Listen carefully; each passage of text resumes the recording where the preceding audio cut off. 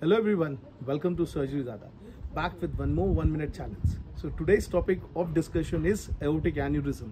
So what is the criteria cutoff for aneurysm? Increase in diameter more than 50%.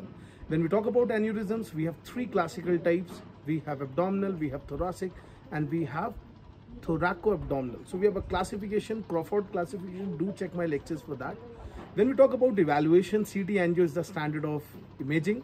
When we talk about the management, it is the diameter of the aneurysm which is very important. So cutoff is 5.5 because beyond that the risk of rupture increases abruptly.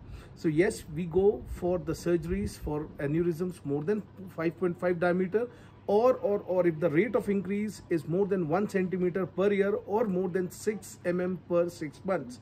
If that is that, we go for resection and Dacron graft repair. For the patients who are not fit for surgery, we go for either, what is that? Endovascular